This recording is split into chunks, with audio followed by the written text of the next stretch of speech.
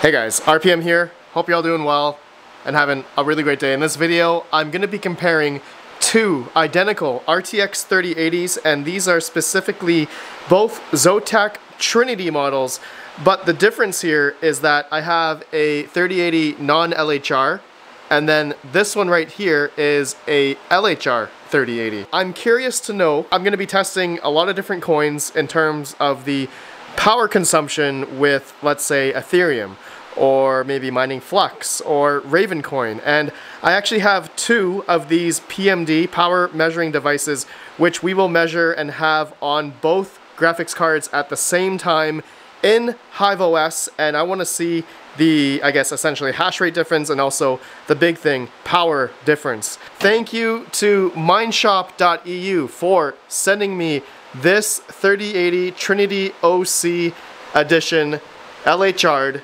RTX 3080 for me to test against a non-LHR 3080. And just to clarify, I just want to make sure we got the same model. Yeah, like this is exactly, they have the exact same coolers, okay?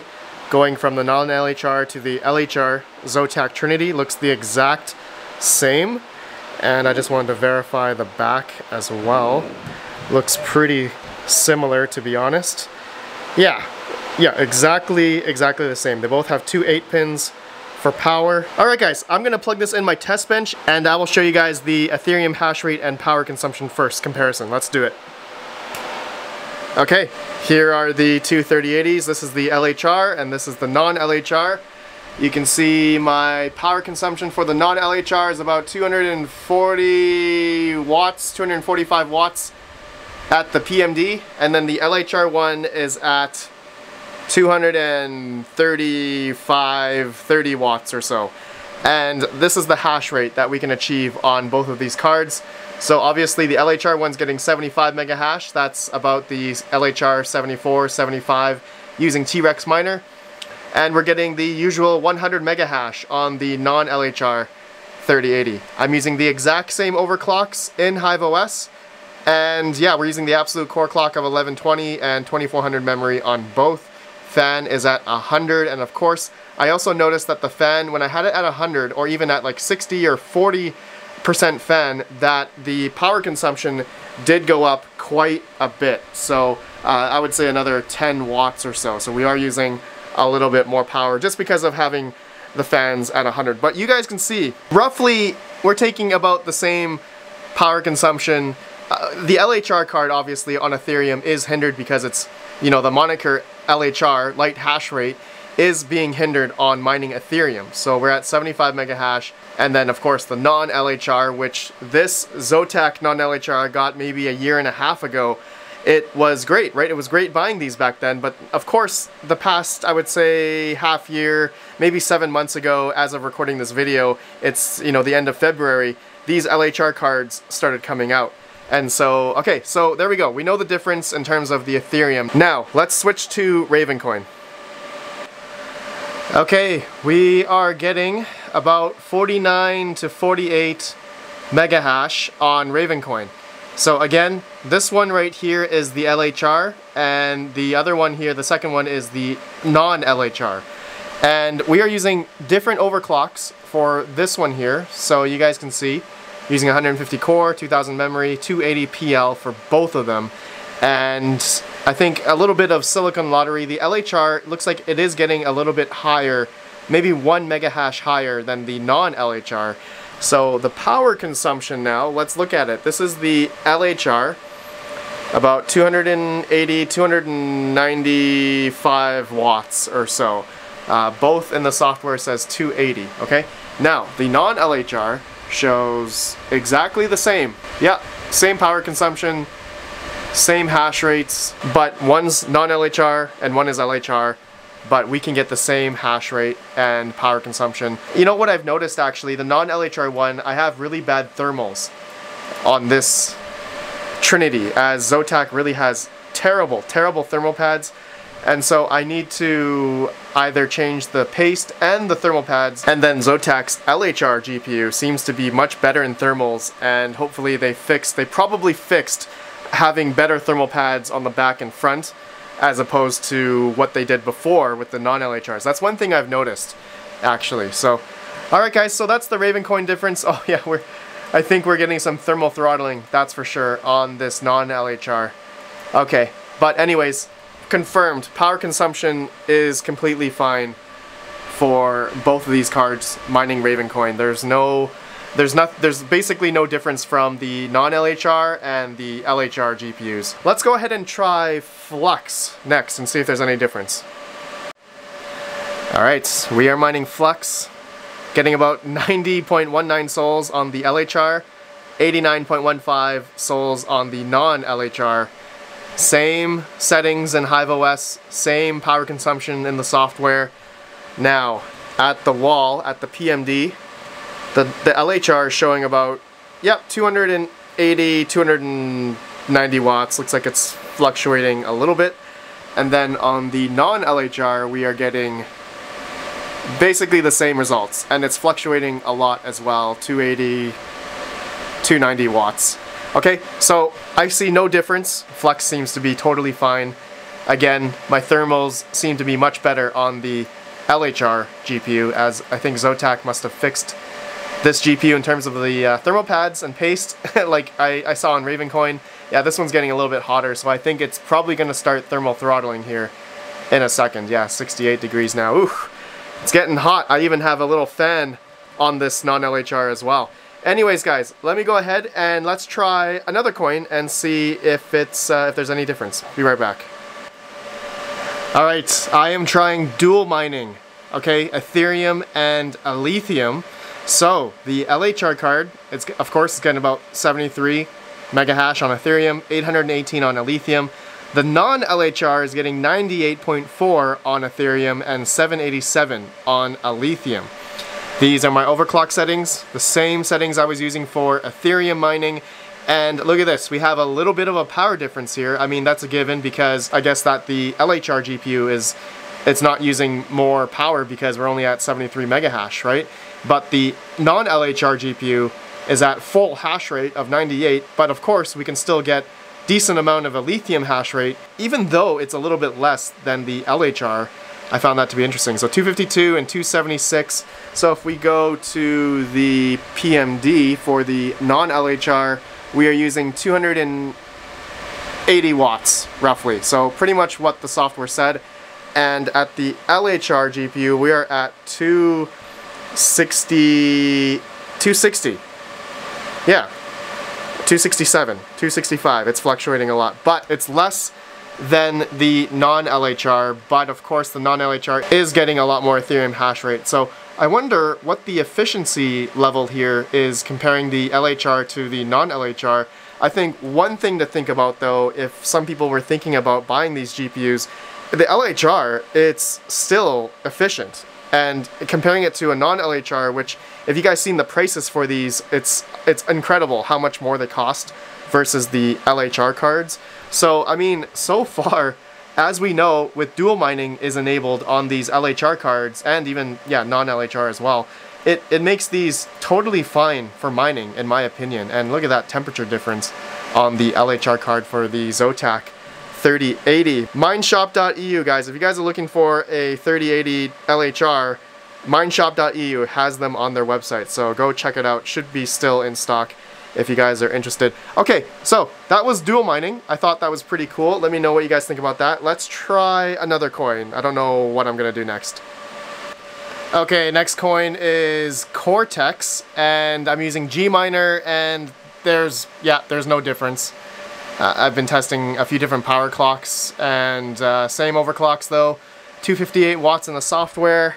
At the PMD is also the same. It's fluctuating a lot actually at the LHR, and then at the non-LHR actually no, that's fluctuating a lot as well. But otherwise, we're getting the same hash rate, and it says it's the same power consumption. So no difference there for Cortex. All right, let's try a next coin. Alright, next one is Ergo. Very, very efficient algorithm, and same overclocks. We're using 1120 absolute core clock, 1000 memory, 100 fan, that's it. We're getting 160 watts for the LHR, 163 for the non-LHR, but we're getting 198 mega hash for both of the graphics cards. And at the PMD, let's just verify if it's the same power.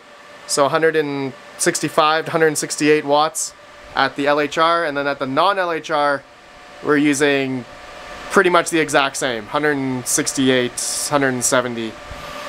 It's fluctuating a bit. Looks like the LHR is a little bit better in power consumption on Ergo, but not by much. Not by much. Okay, so that's Ergo. I'm gonna have to say, honestly, there's no difference. There's really no difference here. Oh, well, the power consumption's been fluctuating a bit. Oh, no, it looks like it went back down. Interesting, interesting. Okay, guys, that's Ergo. Let me try another coin. Okay, we are mining Conflux, and really a little bit of difference in power, but I'm gonna attribute that to maybe Silicon Lottery. I'm not quite sure. Same overclocks, same ones we used for Ergo, and at the PMD on the LHR shows 265, and at the non-LHR we are showing a little bit higher in power consumption, 278, 280 watts. So it looks like the LHR is a little bit more efficient on Conflux, like by a little bit. I think this is a trend that we've been noticing on other algorithms as well on the LHR. I'm gonna have to contribute that to maybe the temperatures of this non-LHR. I really need to change the pads, and I think probably redo the thermal paste. I need to really take this card apart and get it back to normal temperatures. It's really bad. Zotac did really bad on the non-LHR cards like a year and a half ago, but you can see the temperatures on the LHR is way better. Thank you, Zotac. Thank you. You fixed this GPU to have better thermals now.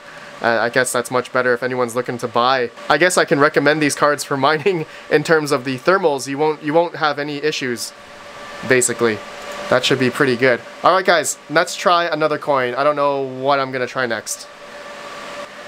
Okay, we are mining Conceal, which is the Kryptonite GPU, CN GPU algorithm. And yeah, this algorithm is actually really efficient. I'm using absolute core clock. We're getting about 2.8 kilohash on both of them, and power consumption's a little bit better on the LHR. Non-LHR, a little bit more power, according to the software. Okay, now at the PMD, the LHR is showing about 183 watts.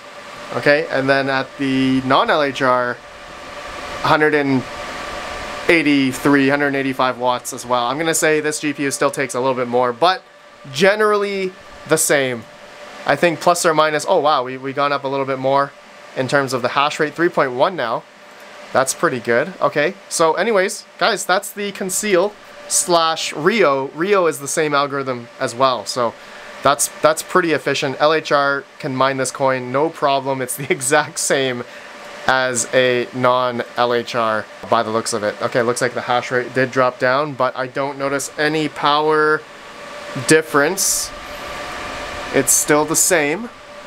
Okay, let me refresh one more time. It's probably just, yeah, see, now it's switched around. It's okay. Yeah, there's no difference. I'm gonna say there's no difference. Okay guys, let's keep going. Let's try another coin. Okay, we are mining Firo, and I am deciding to try a different overclock setting, just Ethereum overclock setting, which is the absolute core clock of 1120, 1000 memory, and so you guys can see we're getting about 46.5, the exact same. So the LHR is taking 260 watts, and the non-LHR is taking about 273, and let's look at the PMD if it's true at the wall. 273, yep, that's right. And then at the non-LHR, we are getting, oh, it looks like it's using a bit more, 284, 85 watts at the wall.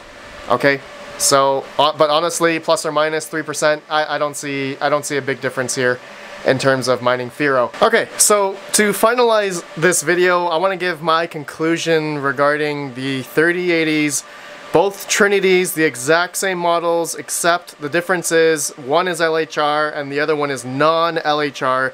And just to conclude everything, I wrote everything down in a little Excel doc here just to give an overall, I guess, understanding of what the difference is between these. And really, the only difference that we found, as you guys saw earlier, is on Ethereum and dual mining Ethereum plus Alephium.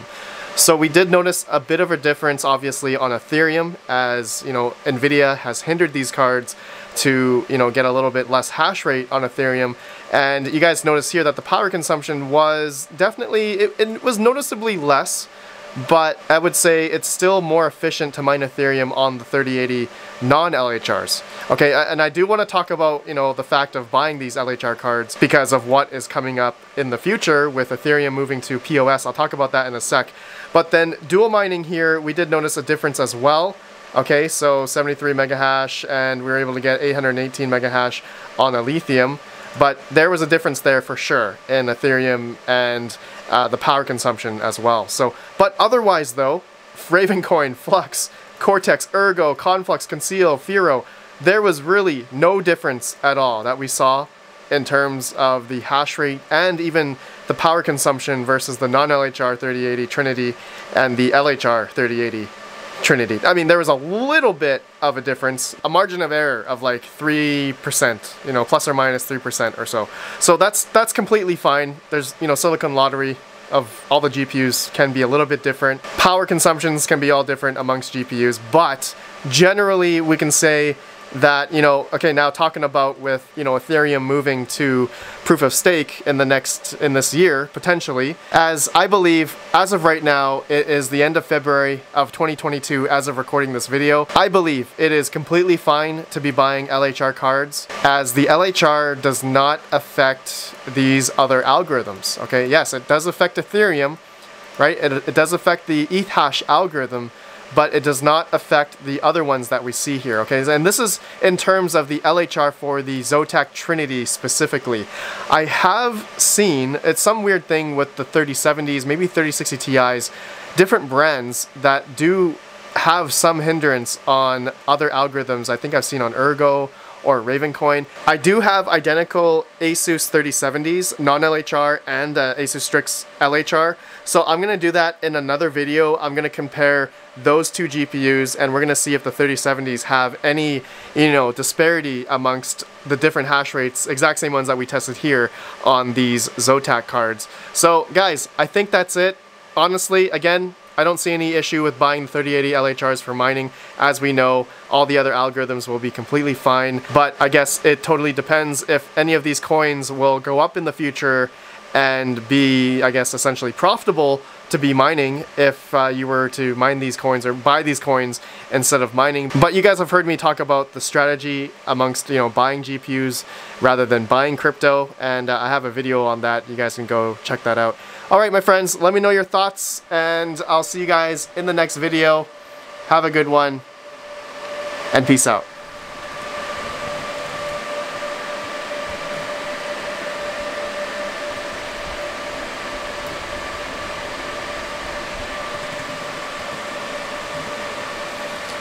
I love these little PMD devices. If you guys are looking for one, go to Elmore Labs. Alright, Google Elmore Labs. You can buy these little things. Awesome. Just awesome.